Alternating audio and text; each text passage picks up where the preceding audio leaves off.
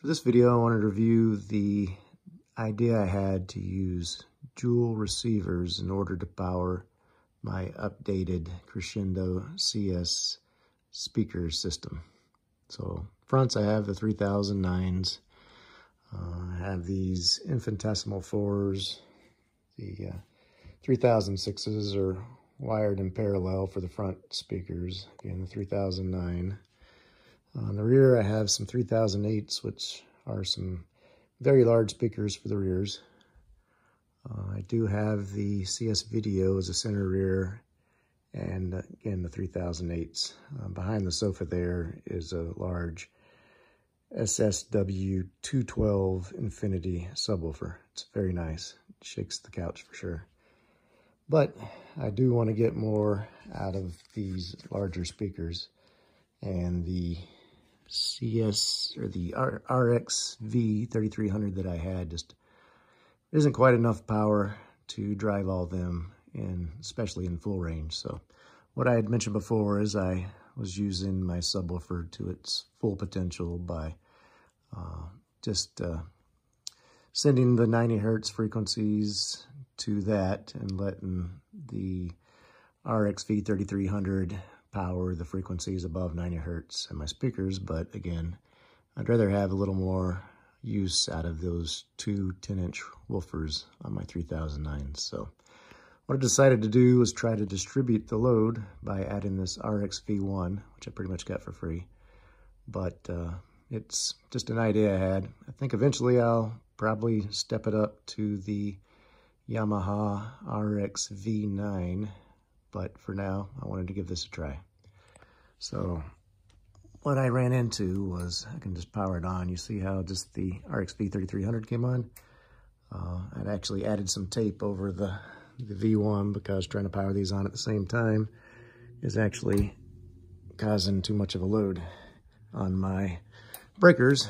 So I trip my 15 amp breaker occasionally when I would try to power them on together. But power them on separately, it's no big deal on the breaker. They run fine, I can turn them up, but the startup, that inrush of current, it can trip the breaker. So the only real time I would use the remote for the RX-V1 on the top is to power on. So in this case, it's no big deal. I just have to walk over every so often.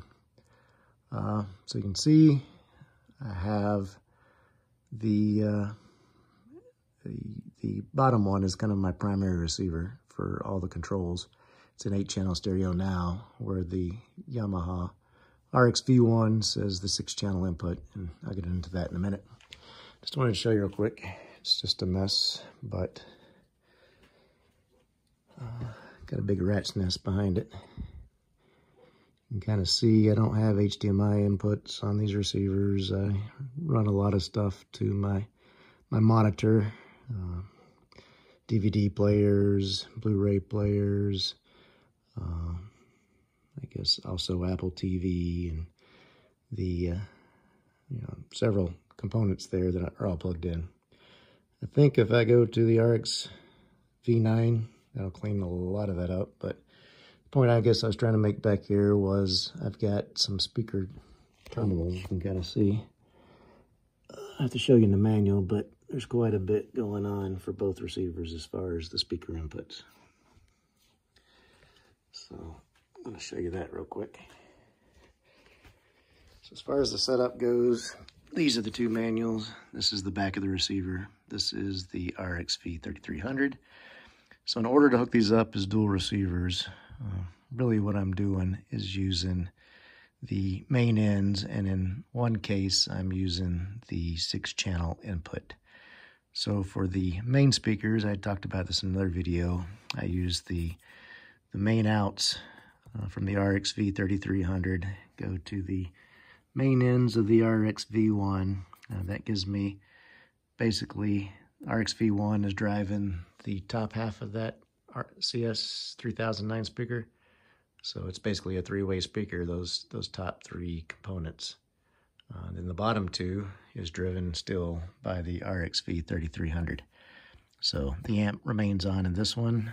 I wire speaker A to the bottom set of posts on the CS3009, and the top set of posts I wire to the A's on the RX-V3300.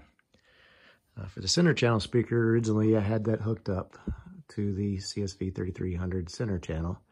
In order to lighten the load, to really get the power distributed between these two receivers, I decided to move the center channel up to the RX-V1.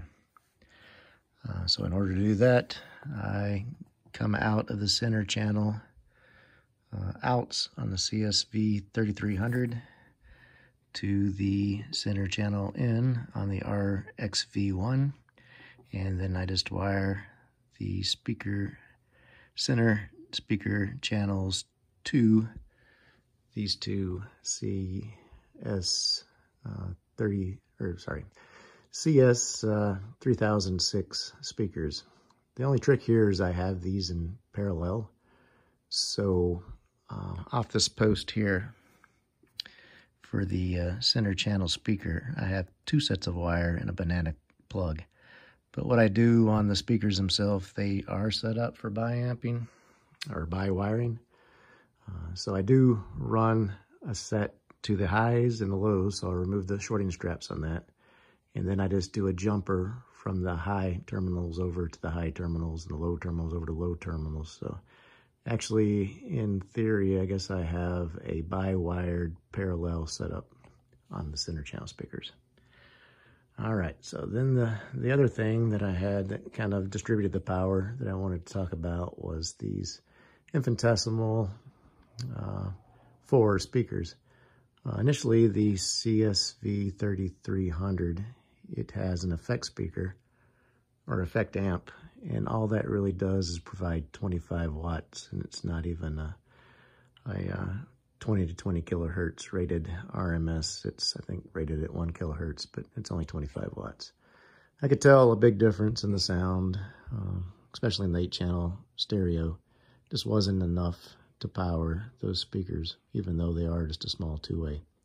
So what I did to get increased power, and because I took advantage of this additional amp, is that I can wire the pre-outs for the front effect speakers. So that's basically an out from the the RX-V3300. In this case, I'm out of ends. So I used up my main ends, I used up my center end, but I do have this 6-channel input. So since I've already used up center and mains with the main ends, those really aren't available, but I do have the surround channel as an input. So what I'm going to do is wire the outputs from the RX-V3300, which were these effect outputs. Those signals I send to the input of the surround 6.1 channel inputs, and now my front effect speakers are going to be wired off my rears. So now I've just increased my power from 25 watts to 110 rated watts, 20 to 20 kilohertz. So doing that, it was a huge difference in the sound. I like that a lot. So just in summary, I think this is kind of a good way to maybe boost your power if you run into a situation where you're trying to drive very large speakers in a surround system. Maybe not as good as stepping up to the RX-Z9, the big boy, with 175 watts per channel. But in this case, I do have available headroom for the current whenever it needs those high current, low impedance spikes. So I guess in summary here, I've got my infinitesimal 4. It's got those 2 speakers. The top half, those first 3 speakers on my CS3009s, and then the 1, 2, 3, 4, 5, 6 components, the 2 speakers, center channels for, those are all being driven off the RX-V1. So originally they were all on my my RX-V3300, but now I've kind of lightened the load, so I've got, if you just count the top half of this CS3009 speakers as a speaker, which they basically are.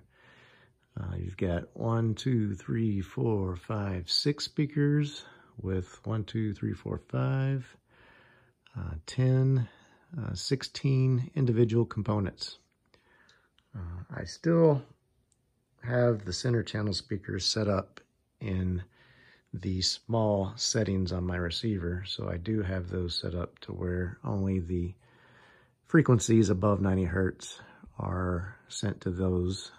But now my main speakers, I talked about biamping before, I have those set up to run as full range speakers. So I feel like I got enough power now to handle that, and I can tell the difference with the bass response.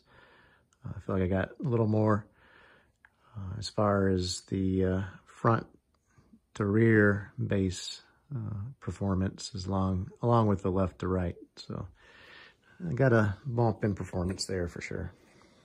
Going to the rear, so along with the bottom sets of woofers driven by the CS,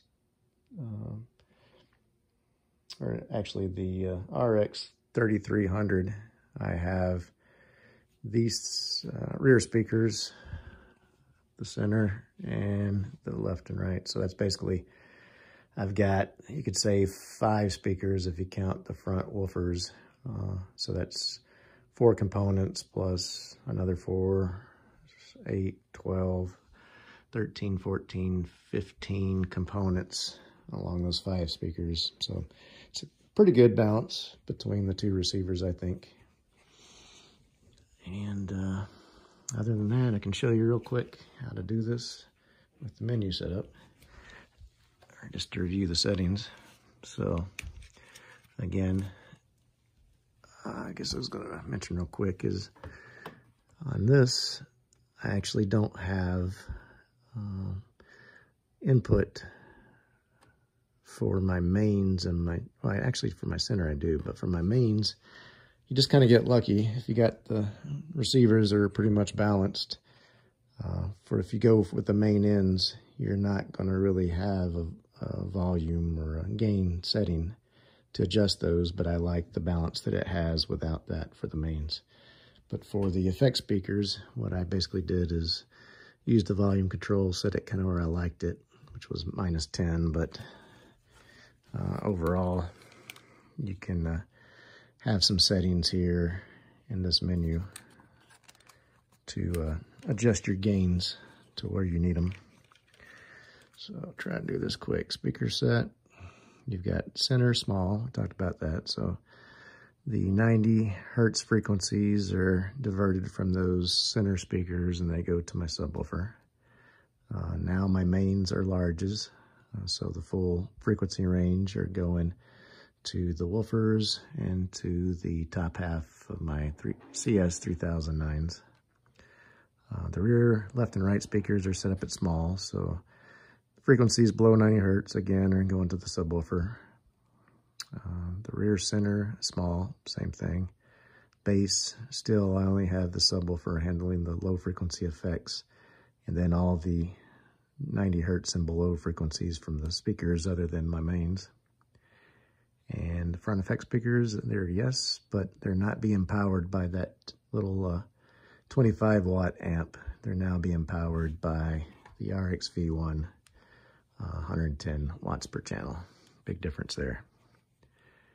And main normal, again, not much there, but that's the dual amp method. Hopefully that will help. If you run into an issue with not enough power to drive some big speakers. Again, I got into more detail before with the biamp video, but this one's mainly focused on the benefit of the dual receivers. All right, thanks a lot. Bye.